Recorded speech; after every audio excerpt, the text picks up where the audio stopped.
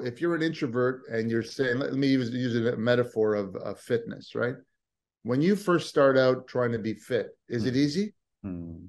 You're sore, you don't know what to do, you don't know what you're doing, you're embarrassed, you don't lift enough weights, you're thinking, well, what happens when you get past that? Mm.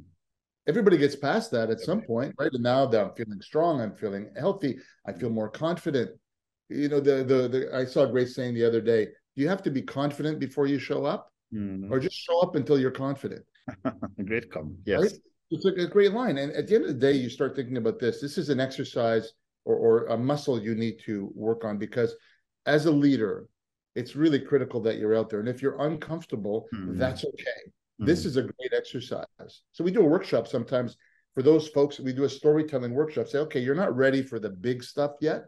Let's do a little workshop Mm. to help you feel comfortable in this medium of video. And oh, by the way, we deal with every CEO. They're all a little bit insecure, Ash. It's Mm. incredible that you would think, well, this guy's running $1 billion business. How could he Mm. be insecure? They're Mm. all insecure Correct. because they don't want to look bad. Mm. So our job is partly to do that. If you're doing it on your own, then you have a little phone, Mm.